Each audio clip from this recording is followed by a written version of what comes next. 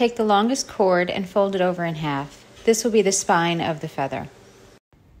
Take the longest cord in the group and fold it over in half. Place the loop under the spine of the feather, facing the left-hand side. Take a second cord and make another loop. Pull the ends through, and then put the ends through the loop on the left-hand side. Pull to tighten.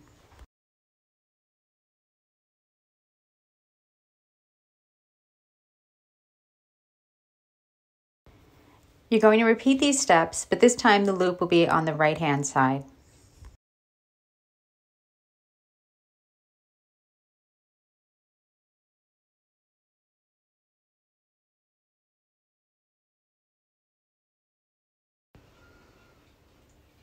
You can see the alternating ridges on the spine. Repeat the knotting process, switching from left to right with each set of cords.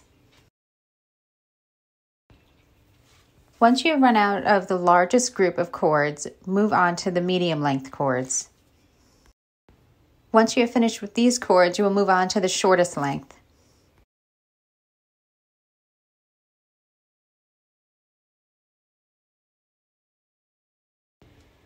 This is what the feather looks like when you are finished knotting.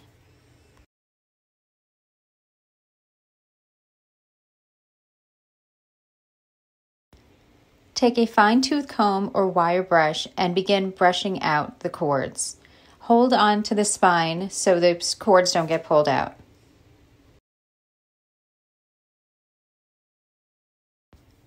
This is what your feather should look like when you are finished brushing. Spray on some stiffening spray and let dry. Finally, trim the feather.